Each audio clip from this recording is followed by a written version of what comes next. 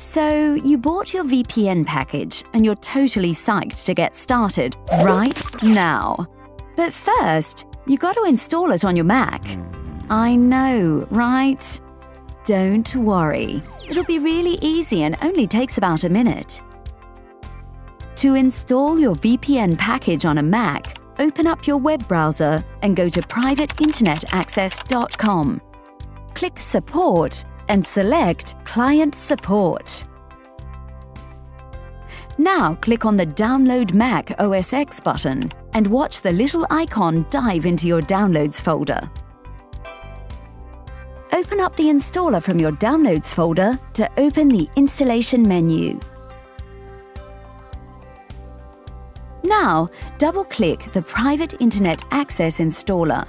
Yes, you are sure you want to open the application. Now, enter your system admin password. You remember your password, right? Right? Good. Now, enter your VPN username and password. These are the ones that were emailed to you. Save, and bang! You're ready to go.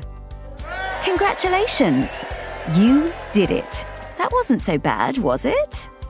Now you're ready to start browsing safely and anonymously.